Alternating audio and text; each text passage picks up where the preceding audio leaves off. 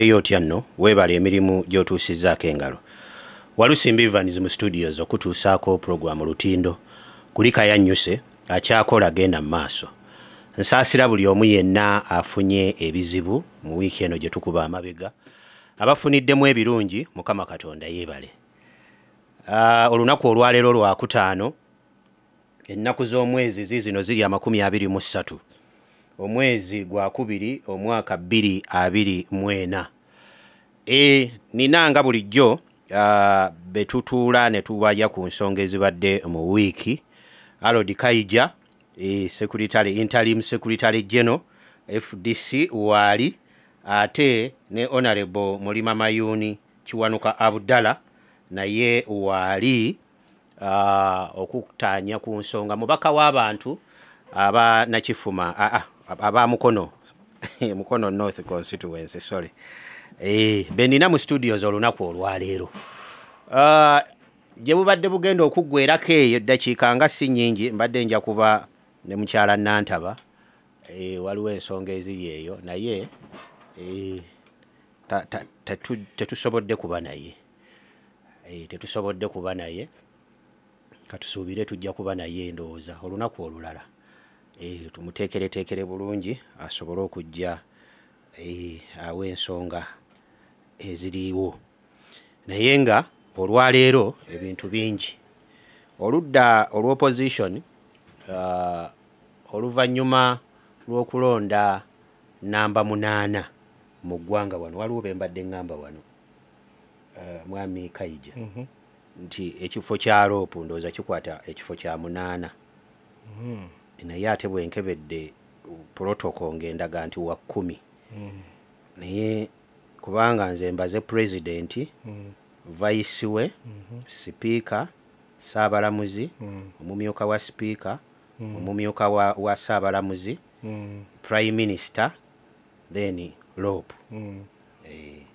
naye kati oli nampeereza muganda wange nno Sekkadde namuwulidde nga alinako bwaga nengezaako okumuga kati naye nampeereza manyi wakati awo banyigawo is it chairman vice chairman NRM okitegedde ate ne banyigawo ne first deputy prime minister ne atenga chairman we NRM taliko kama chairman we naye muwe wakumeka simanyi anti vice mwali ne chairman takola ki talimu akati atawo ne bateekawo first deputy prime minister okitegedde ate nga ekifo kya Loopu kumpi kiba kyenkanankanira ddala ne kyenkanankanira prime minister mu constitution ne bagamba ali ku level yemu neki ne prime minister ne ate mu protocol yaabwe tebali ku level yemu kuba bamanyi n'okumusoosa wali oluusi wempulira nga basoosaawo NRM secretary general n'owulira Loopu ng'agenze ekyo nkyanukula n'oli eyaŋŋamba nti nno n'obwa speaker lwaki bamalako ebisa ne ŋŋamba eyo yali nteekateeka ya kibiina ekiri mu buyinza naye omuntu asobola okwesimbawo obwa speaker ekiseera kyonna constitution tekigaana naye kino kireetebwa kibiina ekiri mu buyinza okuwa omukisa abo abalina obusobozi bwe balaba mu kibiina so naye nga tekiriiko ki nti ono alina kwesimbawo ebisanja bwe biti naye olw'okuba bwekityo bwe kiri so namba 8 ku lwange wadde gundi eraga namba 10 mukulu Joel Ssenyonyi alayizza abakulu oluvannyuma lw'okumulangirira bagenda okukola nabo emirimu omuli ba minisita omugwendabye ye mu senior wange omukulu Semujunganda y'omu kubafunye abeeyamye okukola muganda wange munywanyi wange Lutamaguzi oyo naye Mwanyinaze Shamimu Malende oyo naye n'abalala bangi bagenda okukola nabo emirimu oluvannyuma lw'okuba nti nno waliwooko enkyukakyuka mu bukulembeze ku ludda oluvuganya kasita balangirira mwami Ssenyonyi okubeera leader of opposition so ensonga eyo ebaddewo naye ensonga 3 zayogeddeko enkulu zagenda okufiirako ennyo eddembe ly'obuntu n'endala ezagambye nti nno zo mu kisanja kye yagenda kulaba nga ddala mu butuufu n'ensaasaanya y'ensimbi oba ensimbi ezirina okubaako gye ziraga zikola ebyo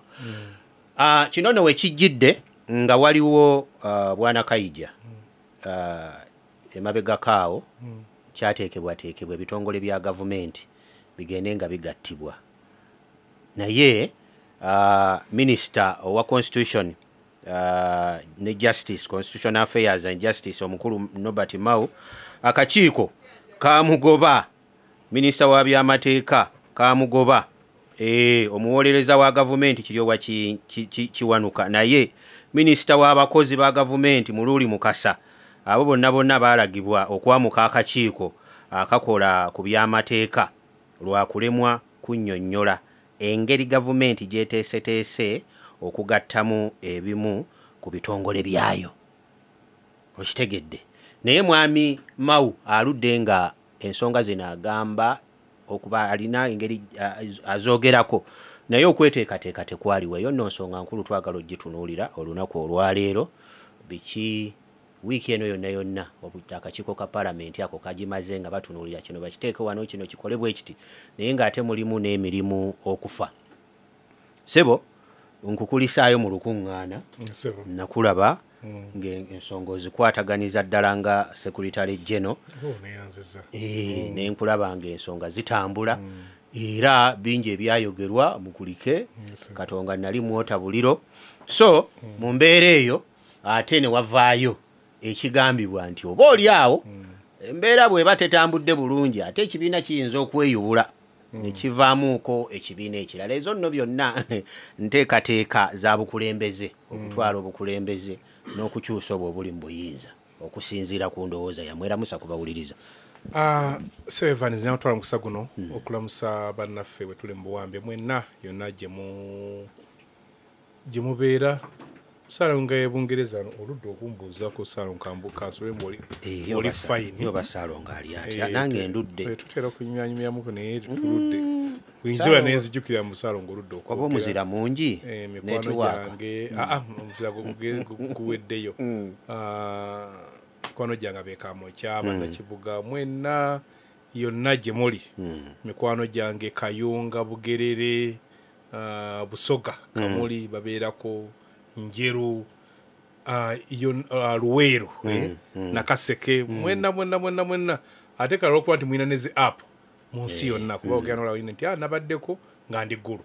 nabaddeko nga ndi Karamoja, nabaddeko nga ndi mu America. So yonna gye muli abasobola okubeerako nali eyo embalala eyo njagala n'okuyozaayoza mwenna be twayita ne mujja mu lukiiko lwa National Council aba chairperson okuva mu Buganda n'abawulira ddala olulimi luno yonna gye muli tubebaza tumwajja waliwo abali ababuzaabuza batamanya ngamba nine musigala nga amaaso gammwe mumanyi gye mulaga nja kwebaza abagaba palamenti, nja kwebaza president wange Mulodi Elias Lukwago, because President Dr. Kizza Besigye, chairman waffe yakubiriza olukiiko, omulongo wasabirigwa na njagala okubebaza abasajja nga amagye gange ag'okuttaka kulaba security buli kimu kitambula bulungi, twagakazaako fuutu soja nammwe bannamawulire kulaba nti ensi yonna byonna bitegeera ebyagenda mu maaso. Era sebo nsi ennaku zino nfuna abagenyi bajja nga bannanga abantu kiki kugaso ebbugumu tulyagadde n'oko ne gye tulaga tulaba nti abantu baagala okutambula naffe mbagaliza okuwuliriza okulungi. Ampuliriza omulungi negatiddwako sebo neerabidde okusaasira munnaffe Mulangira Nakibinde nge Kasanda. Sebo wiiki eno ku Mande muganda we muto we aba atwala omwana ku ssomero, pikipiki n'emutomera n'afa n'aziikibwa ku lunaku twalina National Council. Twasobola kubeera naye nitwagala okumusaasa kubanga ate badde bakamala omwezi nga bafiiriddwa kitaabwe. So nti olaba nga obulumi buyitirivu nammwe abalamu mwenna bafiiriddwa abantu bamu. Negatiddwako Haji Mulima Mayuni Kiwanuka Abdallah Kayongo Salongo Tubbi mubaka w'abantu ba Mukono North. Lamusa kubawuliriza. Batuwuliriza abalungi mwenna gye musinzira okutuwuliriza. Mitalo w'amayanja mwenna gye muli bassebo ne bannyabo mbalamusizaako nnyo naddala banna Mukono North. Nsaasira nnyo mwenna abafiiriddwako abantu baffe abafunye ebizibu, mwenna bassebo ne bannyabo mbasaasirako nnyo era mbasabira Mukama Katonda abagumye abanyweze mu kaseera ke muyitamu, ffenna tuva eri Mukama Katonda era gye tugenda okudda batuze bange ab'e Kasenga mbasaasirako nnyo okufiirwa muzeeyi Juma Zikibwe Bwikwe na mwenna abafiiriddwa abantu baffe Kasaato ekanikwawo omuganda wange nkusaasirako nnyo okufiirwa taata yaziikwa esaidi z'ekibiribiri mwenna mbasaasirako nnyo kitalo ddala era mbagaliza okuwuliriza okulungi. Okay. Neyanziza njagala kusaasirako ne muganda wange wano mukozi munnaffe Walusimbi Wooto twafiiriddwa mukulu waffe kitalo nnyo aziikiddwa olunaku olwaleero neebaza abo abasobodde omuwerekerako n'okumubeererawo Kibinyo Wooto tukusaasidde ne famire yonna maama mutugumize tumanya akaseera maama kaali mu kazibu naye Mukama Katonda amugumye. Bwana Kayija kansookere katono ku nsonga y'ekibiina ky'FDC. Songa y'ekibiina ky'FDC muba mutudde eno muteesa mukubaganya ebirowoozo mulaba ki ekirina okugenda mu maaso ng'ate oludda luli olulala lugamba mwe bye muliko muli mu byabwereere era muli mu kumenya mateeka n'ebintu n'erinnya na buli kimu kye mukozesa si kyammwe mwetaaga kuba mu mbuga z'amateeka. Munnayuganda asigala mu bbanga era bigenda okuggwa nga n'endowooza weeri ti bino nno we bituuse obutabeera mu bino byonna twandiba n'ekibiina ekirala katono ku nsonga ezaali ez'omulaka ku lukuŋŋaana lw'ekibiina ky'FDC wali e Katonga. Neyanziza nnyo Evans jjukira nti nga 15 Septemba 2023 waliwo olukiiko olw'ebyafaayo lw'oyinza okugamba olw'ebyewuunyo olwa National Delegates Conference olwayitibwa nnannyinirwo chairman Wasabiriggwa jjukira lwali lulina kubeera ku mazzi e Busaabala ne bakwata bannaffe ne bayita batamanya ŋŋamba ne bakwatawo bakifeesi nabakini balemesa buli omu okola ky'okuyingirayo chairman n'ayingirawo nga mafia n'ayingira mu lugundi n'ayingirawo mu lukiiko n'alukubiriza olukiiko lwe lwassa abaali bakulembera ekibiina ebiseera ebyo ne lubassa ebbali ne lukwasa mulodi w'ekibuga yali deputy president ebiseera ebyo afuke president ow'ekiseera ne lunkwasa obwa ssaabawandiisi ne lukwasa honorable Mwejuke obwa okukwata ensawo ne batuwa emyezi 6 kimu batugamba okukwasa abantu bali empisa okugenda mu kkooti okulantulwanira ekibiina okugenda okussawo structures emirimu gyonna gye batugamba tugitandikako n'okwetoolola eggwanga okubunya enjiri structures era abachairman yabazze basinga badde bachairman bapya kubanga twasawo structure kibaita gyangu okuva ku ttaka ku kyalo ne bajja bachairman kubanga olukiiko lubeeramu neeke bali gituulamu eyakulembera omulodi Elias Lukwago ne lubeeramu abaka ba parliament abakulemberwa Honorable Semujju ne mbeeramu abasimba okubaka ba parliament buli sub-region ya 20 nga teyawangula naye nga yalemerwa watono eyasinga obula obungi embeeramu abavubuka 3 abakyala 3 abakadde bwe batu bwe lutuula era abo betwayise ne batuula nga tuzze okubaaza alipoota buki butambuza emirimu gyabwe kubanga olukiiko luteekateeka biki ebigenda okukola mu delegates conference program era ne wabeerawo netala okutunula tudda ntubalipotingi abannange twagenda mu kooti hamu nagamba nti mwagenda mu kooti mwagenda mu kooti naye muba muli mu kooti netulaba ku byagwa ku UPC nti baatuuka natuwano Supreme Court ensonga z'ekkooti nesalawo olw'okuba owuyawo ekyokulabirako nti bw'oba chairman w'ekyalo nga yakwana mukazi wo ate bagamba ensonga zitwale ewanna abakyala ali mu lukiiko ku lukiiko lwa chairman oba onaasa okuwangula omusango ogwo ne bagamba abalawo ebituli ne bagamba nti okutabagana nabo nebagamba nti bali tutunula Kampala batunula Masaka kakati wotwale tugenda saidi yemu gye tulaga ate tebagana tutya naye ensonga ne bagitunula ki ne baleeta ensonga eyakusanga nti kyekira kye tuyinza okukola nti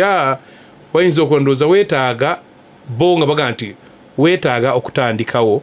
ekibiina ekirala bagamba kino ekibiina n'erinnya lyakyo livunze nnyo mu bantu ebiruubirirwa byaba abalimu by'abantu baffe tebikyasaa kuvaayo bulungi kubanga oba olina okweyogera naye kati bano nga bakolagane gundi eyo nebanga etumaga nti okusawo pressure group nti pressure group leto gikola ki tujina people's government so ndugana tubaganye ebirowoozo ninga gaita olukiiko tetusalawo ne batulagira ne batuwongaga delegates conference tejja kubira 17 ogwokusatu nejja ko ya 17 ogwokutaano nga batuwongedde emyezi 2 tukwate twetolole eggwanga lino ensonga ezo tugende nga tuzikubaganyako ebirowoozo okusooka n'abantu baffe abakulembeze then okuddako okugenda n'abantu bonna so ekyo kyetugenda okukolako kyetugenda okutambuza olwaleero era ndowooza naye kegenda tula wiiki ejja okulaba buki buteekateeka tutandikirawa kubanga olwedde ab'ekasese bagala tugendeyo bavuganya n'ab'ebusoga n'abalala tubenga twetolola twogera n'abakulembeze baffe tugenda okutuwa 19 ogwokutaano nga tutegedde wa gye twagala okulaga. Okay. Katono nnyo kangende waawo Honorable Mulima Mayoni. Honorable Mulima Mayoni. Nga bw'osanze mukwano gwange Secretary General w'ekibiina ng'ayogera bino byonna bigenze bijja. Okunywera mu bibiina kulabika nga kufuuse ekizibu. Nga bino biva mu bakulembeze bennyini. Empuliziganya nga tezikyawulikika. Neewuwo nno gy'oli mbiwulira. N'amawulire gaafulumye. Simanyi bano bateekebwa simanyi olukwa oluddamu eno. Embeera eno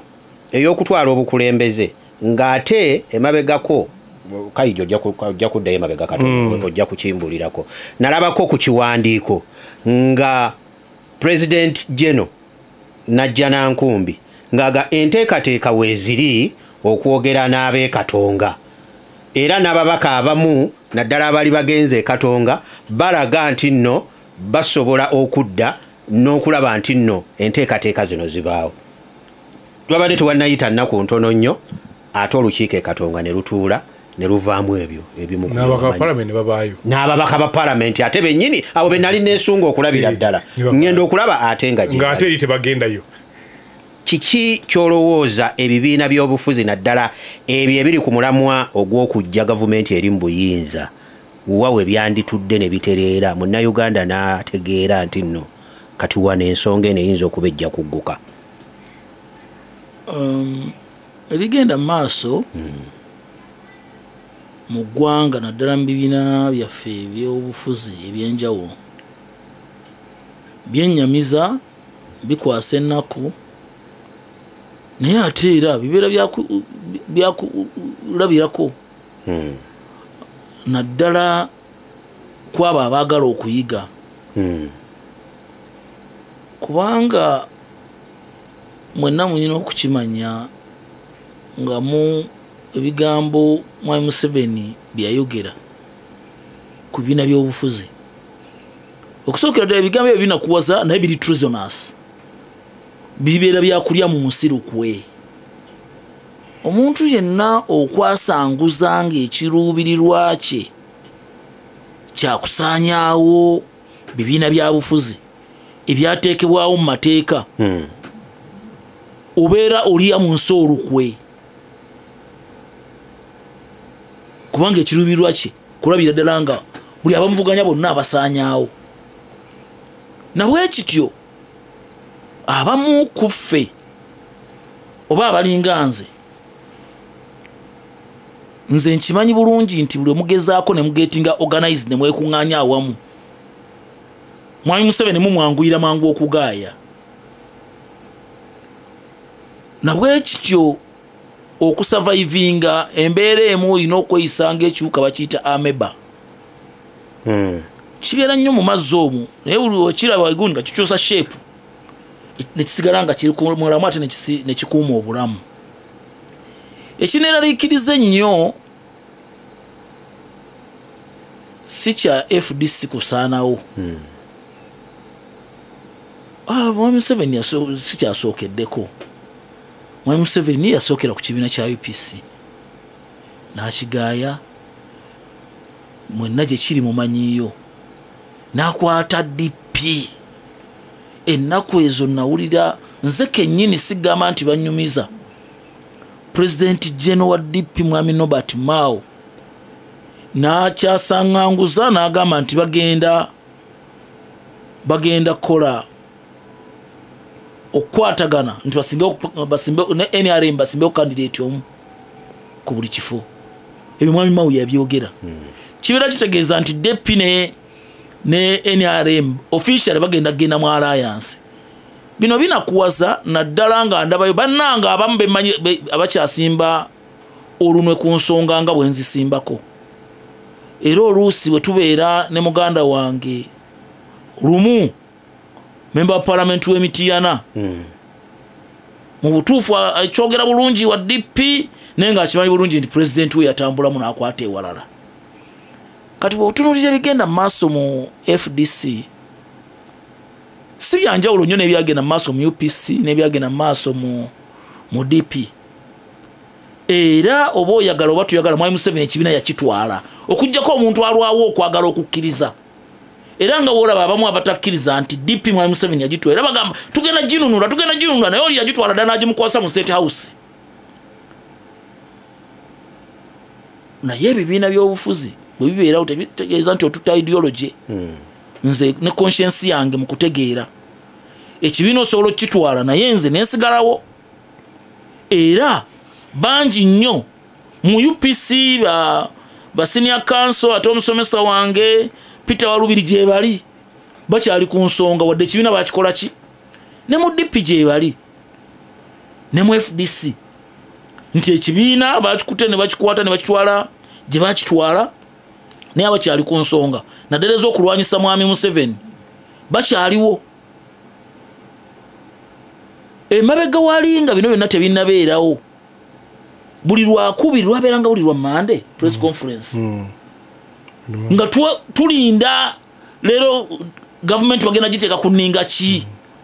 naye ennaku zino teri kikonyogo onoonya kyagenda okwogera ku government y'NRM teri nokaba okujjako era emizinga bagyolekeza Katonga azifu Katonga yeri mbuki obuyinza nsawo si wendi. Era nakuwala nnyo nebigenda maaso ku kibiina kyaffe ekya FDC kibadde ky'opposition oba kibadde ky'opposition. Ate nange seeyibaala nga bw'okigambye kubanga Mwami Museveni yakola statement nti otunaatuukira 2026 wagenda kuba tewali.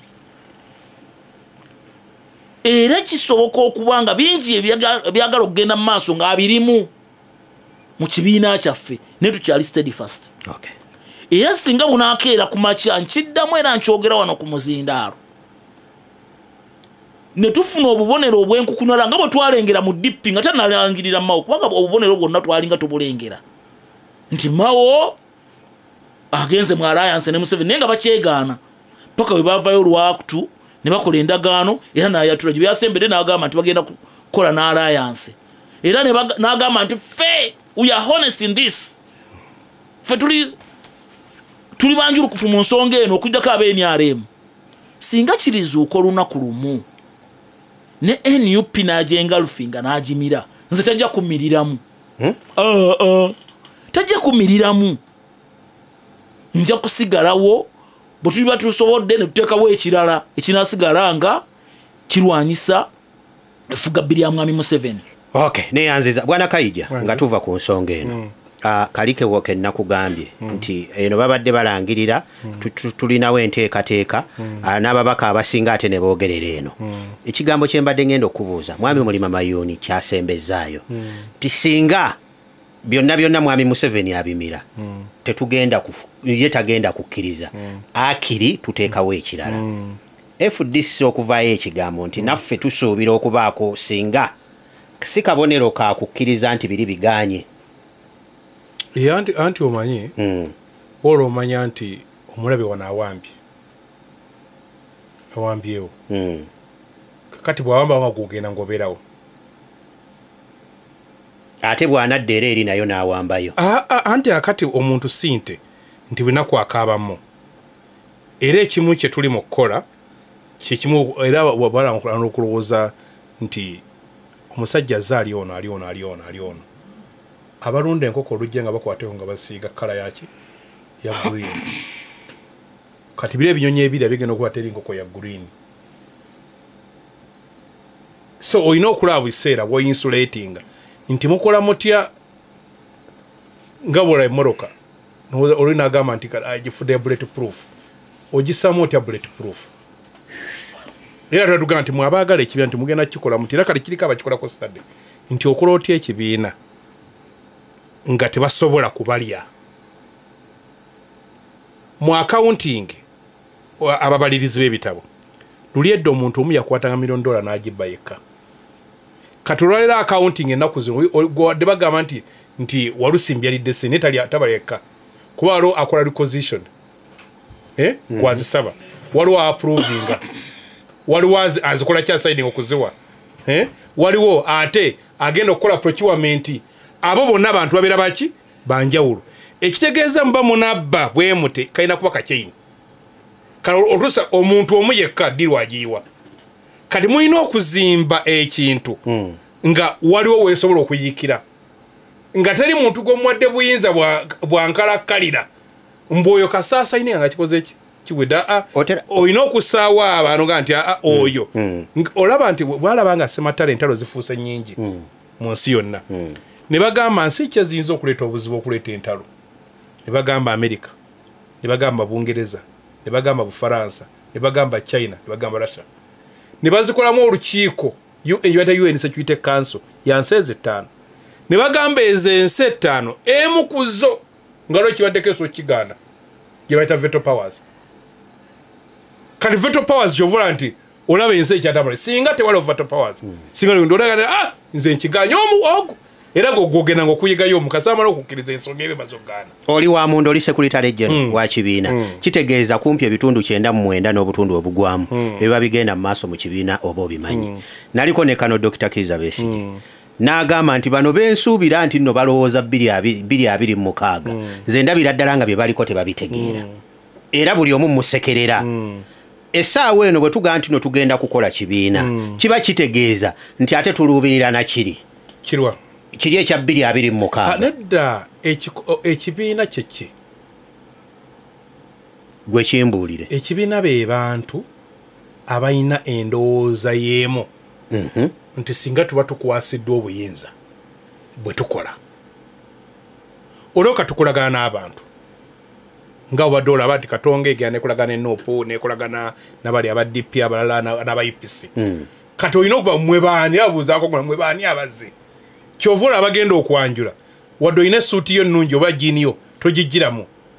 mujjira mu gurupu nga mufaanagana ne bagamba bola abambadde amakanzu abambadde amakooti n'amagomasi abalabika bako era muloka bwozira bwoti tomanya nti abalaka bagenda ku buko era olisa mujjama bantu lwaka weebuuza wajje bagenda mu kiba n'ekyoma kibagoba bwe kiri so nti mulina okuba nti we mukwataganira omusinkanira ate ekira nti obeera kate ne bannammwe abalina ebirala bye baagala so kati interest omuzikuŋŋaanyiza awo olaba oyinza ozikolako bwezito ate ekira kubanga waliwo emabega twali tulowooza nti tokyetagera kubako kyeyabuze tukizuula ekimu ku kya your revolutions eze nga bolaba naddala esinga ddala eyegundi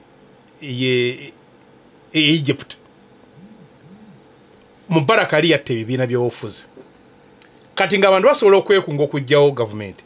naye nga tewaliiwo bantu abatudde awamu abapanga nti obuyinza obutugwako tubukola tutya nga buli omu bulinga bulungi bwansi omala okukola bulungi bwansi oddeeka tugamba era baconsultant temugezaako kugamba mbu tiwabawo kibiina kyavuze kuba mwami Museveni era akimanyi ayagala mubeeraawo nga mulewa buli omuli bannagalaale kubanga mulina okubaako ekituula nekirowooza ku nkola programs nga Dr. Agezera abagamba nti yes mwami Museveni bayinza otugaalira mbu teyaza okusa oba naagwa enkya ekyo kimu naye nkera waalwo olubeera lutya kubanga abantu abasingawo tebalowoozaawo mulina okuba ne ttiimu nga buli nnaku ekeera kulowooza ng'emu erwana okubukwata naye nga lwegamba singa tuba tubukutte ebyenfuna biraabira bitya ebyenjigiza binaabira bitya amagye ganaakwatibwa gatya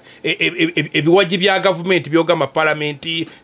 judiciary ebiki tugenda kubijjamu tutya okuba nga tebikyakolera mu naye nga bikolera kibati waliwo abantu nga balowooza ku ebyo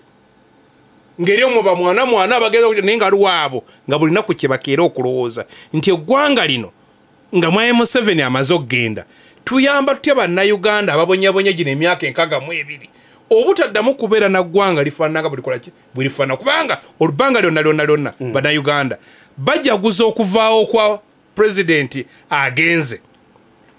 tebatera kusanyukirwa nazze kwa abantu bamumanyi nnyo ne balowooza mbu kiwedde kati bagenda okula olubatwalamu kyabatutte bwe kyaliko Obote bwe yagenda mu 7 abantu banya Obote ngegene bazira nga Amini ayingiddewo mu 7 ng'olubatumya Amini Kijambia mu 45 ng'olubajjaguza Obote akoze eki agenze mu 86 bajjaguza Lutwa agenze tebasanyukira zze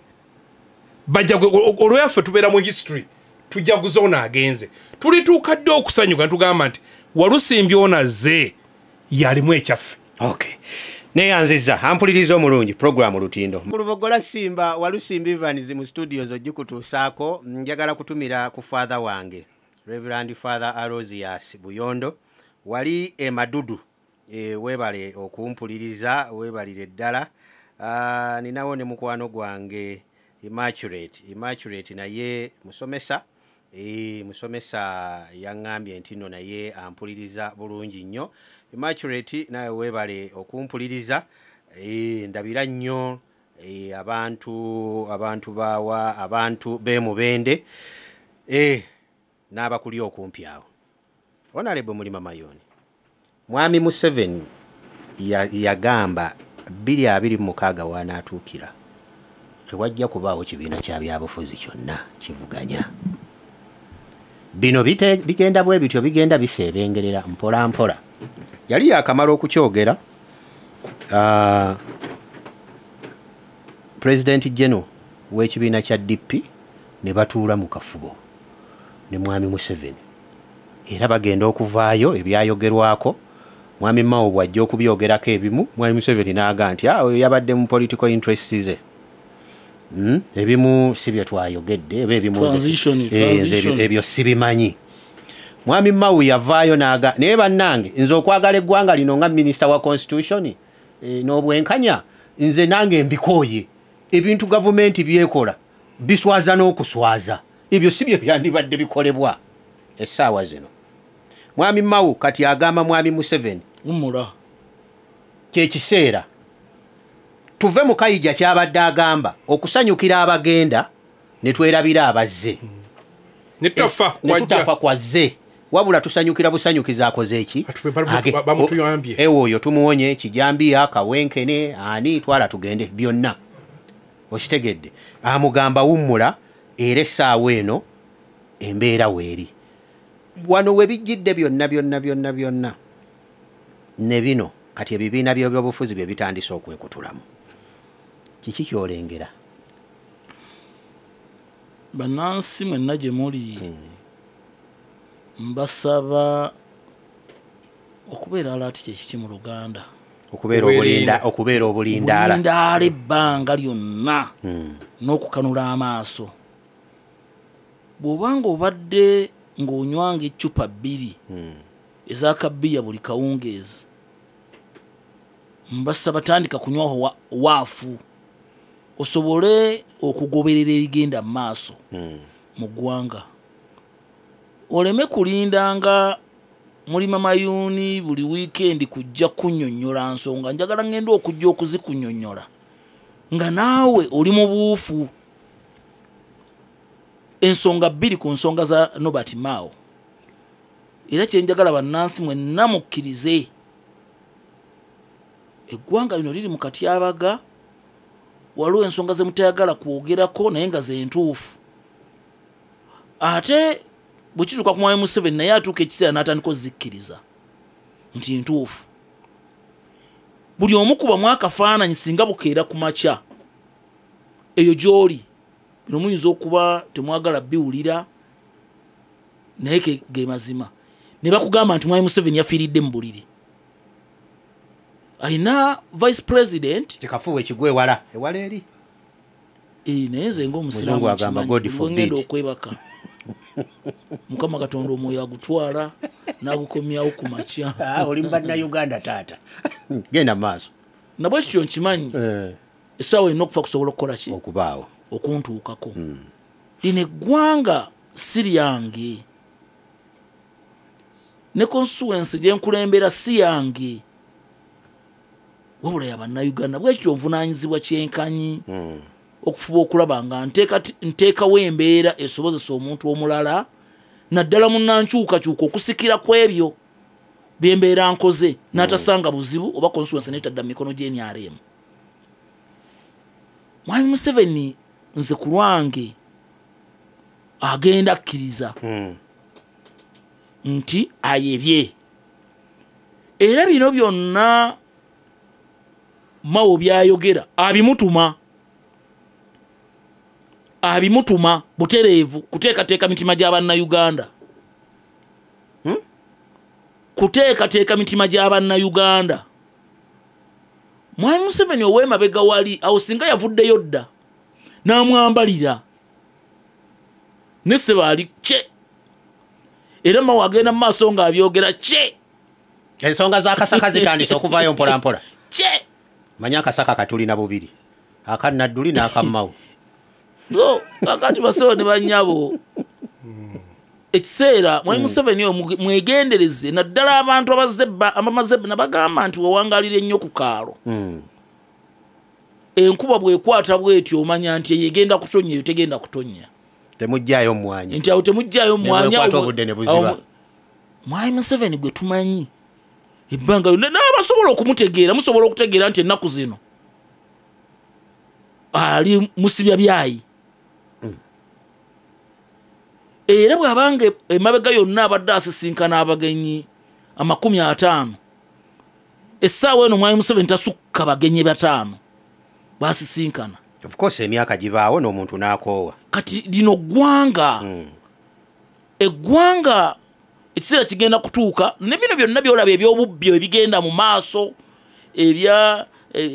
abantu ne basendeza omuso ne balimba kino ne balimba kiri, bamutegeera nti kakati essaawa eno bw'omusanga ku makya ennyo abeera alaati. Bw'oba oyagala amale gasayini nga gwe mulumbe ku 7 ajja kuba ava kulya kyamisana, mumanyi bw'oba ava kulya kyamisana otulo tumanyi okujja nabwe ensonga ejja kuyitawo mangu. So Mw byayogera birina kye biranga mu byonna bannansi kye njagala mutegeere. Ebigambo Mw naddala biri bye yagamba, biri bye yasooka okwogera byenkulembeza. Mw ayogera era sigwolaba ng'agenda atambula ne projekiti ya PLU, babiyita PLU Pirao PLU tabitambuliramu, naye ate ag'omunkuubo ali mu kuvuga ebintu byonna okwagala okuggusa PLU. Mw mwali. Kankubuuza ekibuuzo. Mw cabinet minister, lwaki ensonga yo teyavudde mu cabinet neeva eno ku mikolo? Ensonga nyingi nnyo zitambula. N'amugamba wali sawa yeeno cabinet minister. Ensonga nyingi nnyo zitambula nga tezivudde mu cabinet, era mu cabinet bangi bagendayo ne batuulayo ne bavaayo ng'ensonga nyingi nnyo ez'ebyobufuzi n'ekiddako tebakimanyi, nga n'ekiddako tebakimanyi, naye nga batuula ne Mwami Museveni ku cabinet. Era ng'oli agamba nze ndi cabinet minister, era olutuukayo Mwami Museveni amala nga bawala kyayogera byayogera ng'atambula ng'agenda. Mwami Museveni atuula obukuukulu n'obufoofofu n'abantu ab'enjawulo. Era eno ensonga ya Norbert Mw bassebo ne bannyabo temugitwala ng'empewufu nzito, singa tebadde entuufu nti byayogera bye bituufu. Amazima singa essaawa eno Mwami Museveni yakozinze dda n'okukola rishafu, ate oba ayinza n'okukola rishafu n'amukyusizaamu, naye nga kyamukyusiza wano ebyago bya ebimu ku byayogerwa omusajja teyalina mu cabinet ebiseera eyo yali Sejjusa, era ne bamukolokota nnyo ku bigambo bye yali ayogera Mwami Museveni akulukusa aleeta mutabani we. Era bannansi ebiseera ebyo abaali tebalengera wala tebakiraba. Sejjusa n'addukako ne wano n'agenda e Bungereza. Oluvannyuma e Bungereza waafuuka wazibu n'akomawo wano, naye ensonga ziyayogera mu 2013 bannansi bazirabye mu 2023 mu 2024 nti ze yali ayogera ntuufu. Kati ne kino tuyinza okuba bakyogera mu ntandikwa ya January wano mu February tugenda kutambula tutuuke mu Gw'omunaana, bino bye twogera bannansi batandika okubiraba nti ye kati omusajja amaze okukulukusa omwana omwana yagenda okwesimbawo ate by the way bino ebizibu bye tebiri mu NRM mu opposition feffe katuli puzzled n'abe NRM bennyini bali puzzled ku bigambo ebyayogeddwa Norbert Mao n'abo ku mwanjo bennyini naye ate bw'otunuulira bali mu pyero bo bagumu bagaba project etambula era by all means tuli ku ballot paper 226 gwasuubira nti mwami Museveni agenda kubeera ku ballot paper ne mutabani we kikafuuwe bombi tebasobola kubeerako kugenda kubeerako atya 226 that is singa akalulu gyekali nze akalulu kanaabanga gyekali nga Mukama Katonda akyampadde obulamu nkimanyi electoral commission byetegeka nkimanyi amajja gagenda kubeera mangi nnyo n'okusingako luli nkimanyi ekiwamba abantu kiyinza n'okusingako naye sigenda kukkiriza oyo agende bw'atyo banyage ebyaffe ng'aba balinyaga ebyabamulekwa tulina okulwana okulaba nga tubibeeramu mu mbeera yonna. Kayija mwami Mw ebigambo abyogera era n'ebintu ebisinga obiraba babadde azze abyogera tugambe nti nno akasaka nze bwe nkayitanga Walusimbi waliyo akanadduli kaakati waliyo aka Mw ngambe nti nno akasaka kano kayinza okuba nga katandise okubaako ebikavaamu ebyateesebwako oba waliwo oli kye yeekengera n'agamba owaaye nze kambyogere nga bukyali simanyi lwange lunaddako neyanzege kubanga waliwo eyaŋŋambye kyoli ayinza n'okuba nga amanyi ebiri munda ng'ayinza obutadda n'aga nti nze kambyasi kankikugambe onongirire manyi byabufuzi mwami Museveni si ye muntu gwo mwe musiba mugamba wano bwakuga nti ngenda jjinja mulindire Masaka naye akati waliwo mu research olw'omuzibu wadde method za research olwo gibayita n'ogenda n'obuuza ebibuuzo questionnaire n'ogyogenda n'okola interview n'enzija n'enkubuuza naye waliwo ne method gye bagaba n'ogenda n'olaba bulabi observation ne bw'oba towandiise n'oteeka mu mutwe n'olaba Mw alina kyalawa kwa si musiru is observing alina kyalawa oba yamala dde okuobserving kaakati abaludde wano betubuuzako bonna balabanga ekiro ekikutte era batugamba twanule kakati Mw tayagala kubeera kwabo abataayanodde tayagala kufana kintu tewaliwo kikumenya nnyo kwanula negaana okutonya nozaayo bwola byayogera noyogera gundi byayogera jeno sejusa otafiire wona abalala betusinkana beboogera mu gundi olaba bali awo benyenya mutwe olaba nyo omutwe bwosinkana ba palamenti abe NRM akukwata bwali nakunyweza bwati ng'omulaba ajugumira mwebale kulwana ekikuta obudde kinaatera ekikola nogano yakiŋambye nagamba juzi bayinva okuziika okusabira omugenzi Cecilia Ogwaro naye ntambula n'abavuka abange bagenda okulaba senior office ow'ekikulu ekyeru ng'alimu SFC nankubira kajjambu abaana gamba waayi kiki ekyo nga nti waliwo kye biraga nga nasubira mu enkyola yako nate okufuuka mukama we so ebigenda mu maaso byetaaga okuba nga omuntu nga galubindiro galaba ziraba bulungi nga kanso bwagambye anyoomege gukole ki kukendeeza obeere ng'oli soba myaka 10 nali mu taxi ninsanga wa taxi nga ina radio nga ine muloka temuli mu radio nemuga tovuga nga muloka etali mu radio oligwa mwambushi gyotategedde bayinza okusimbula simba negamba breaking news ngo toliiwo n'ogwa mu mbi olina okuba nga kinga kweri era ngamba n'abantu saako osimba obereke yinza okuwa amawulire negandi kati agakagwawo kati geji esomento so ebintu Mw byolaba ayogera ebyetaagisa ayogera ekyayogedde ekyo ayinza okuba nga eyeetisse message mufu naye nga message yo ki tufu nga bagamba nti waliwo essaawa nga nfu naye bayako obudde bwetuwa bayafa ku 7 bwesituuka 7 essaawa ziweza 7 nga ddala essaawa ntuufu naye nga essaawa yo nfu mwami Mw mutamivu wa ku kyalo azze kumukolo era nze bulungi nnyo ngamba okay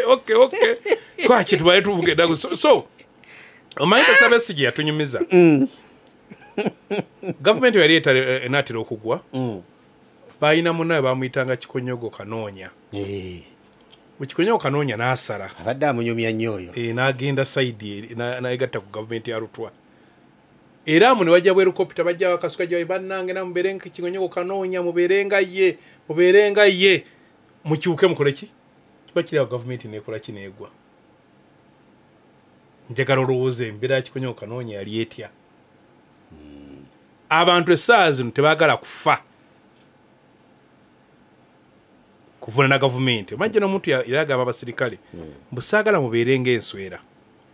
ezigoberera essanduuku mpaka lwebagikola ki lwebagiziika omuntu obanga nswera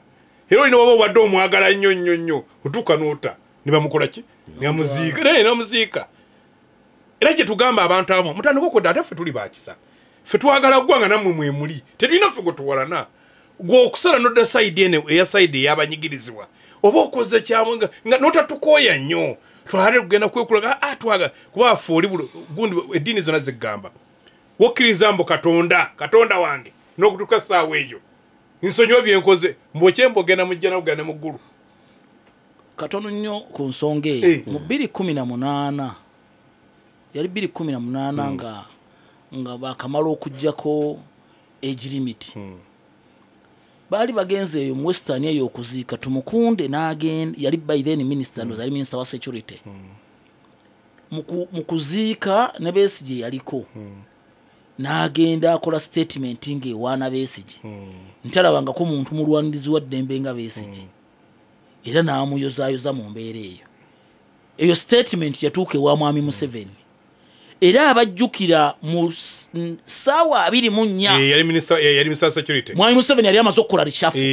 ng'ejjamu omuntu omu ng'egowani tumukunde olw'ebigambo bye yakola ngezaako okujjuuliriza ensonga eri nti mawe essaawa eno singa ye Museveni nti byayogedde tabimanyi tabirina kukakwate singa n'obwa minisita kyabukola ki ebyo bitume yabyogedde ayinza okuba batumye omuntu omukyamu mu mbeera eyo ajjana obutaba ekyo waliwo omulwadde watuuka walabyeko omulwadde watuuka ng'ayagala okukanga abaana naye nga nawe bamulaba nja kukuba naye ng'olaba nti muzeeyi olimba tokyasobola awo olikola ki kuvaawo ebintu byali mukulaba mu ggwanga mino bikulaga mwami Museveni takyalina maanyi gagajjeyo mu gukola ki gukuba baana byoli mukola waliwo ebintu byali nga tasaagiramu ne kati obiraba luyala ejjukira sikando y'amabaati bwe yabona n'atakwatako wadde n'omunaga gwe beererayo ki ebyo bye bireese Piero no balina afakola olwali nemugwa ne Piero oyo naira bw'ogira formation yaayo ne bweri oladda nga teyali baddewo nga ye ne balamuze ali ku ndiri tenja kusaba onobo zemu okwogera ku Piero yu akanga nansi bonna abali eyo obasomera olukalala lwa Piero yu amanya gonna ogasome era oyogera ne bava bategeere nedda beebani bakola biki ekamba profile yabwe eriki nti gundi akola bidekabulanga so ebintu ebiriwo muzeeyi ali ku kikubuliri abaana amula kiyigo kikola ki kimubala embirizi muzeeyi mwana gwenja kukuba omwana ayimya kale oba weyita musajja tacho mutaga oba weyita musajja situko onkole ki onkube yembera mwetukola ki mwetuli buli omu yali badde kakati nti oli njagala eri bannansi mulekeraawo okuba wakati okulumba omuntu yenna ali eri akole kibagattako bakwatire wamu naye mumugumye n'omulala asituke mumugumye bulona siyaka tupika n'omulala nga asituka n'omulala nga asituka muganda wange mugenda kwenunula bwana mulima mayoni sembuusa akubuuza but I want to ask Honorable Abdallah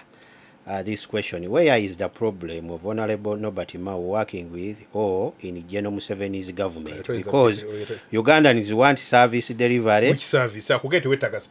Okikati malito mali yako. Awonenda otetaga na kumali yako budde. Mw akugambye. Museveni weta commissioning ngudo.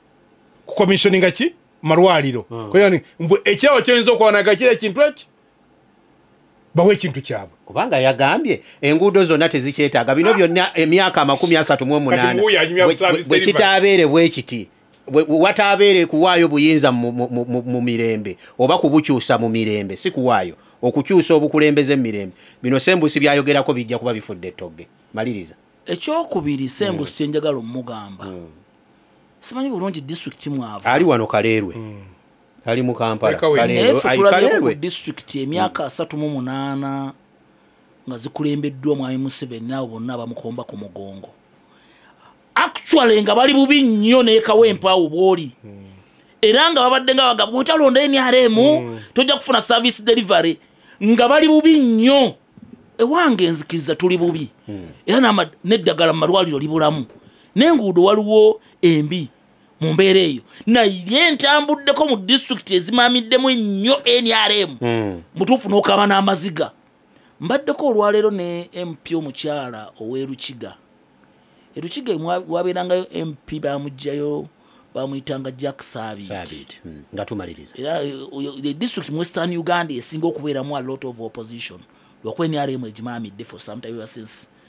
naye n'agamba nti neeyo ate ye eri yaddeko okusinga n'ezirinaanye nti owaayi ndi bubi nnyo naye ate ezitulinaanye ate zombi ddala kyokka nga gye basinga okuwagira ki kati ebya service delivery oyo byayogera ekisooka njagala asooka akkirize nti government NRM myaka 38 bibeera service delivery at the end of the day actually kigenda kubeera na kibi nnyo by 2026 kigenda kubeera naddala kibi oluvannyuma lw'okujjawo zino agencies zebali mu kujjawo okumpera oluguudo wakisi lwekola n'oluguudo lwa UNRA lwekola nze ng'ayagala okusuula gavumenti ebyo njagala byeyongere nnyo bannansi babirabe bwekuba kubanyigiriza n'okubatyoboola kubanga bangi nnyo bali eyo bakyawaga nga bawanika ebigalo naye buli webikola ebyo nze nyongera kusanyuka mmanya nti olutalo olubajjako lugenda kunyanguyira bantu bange ab'Ekasaayi enkya tuli ffenna ne Reverend kumaliza ensonga z'ekisaawe era nsuubira kulambulako ku kkubo lyaffe eryo bakola Nakasajja Namasumbi ate ne kiyamani wange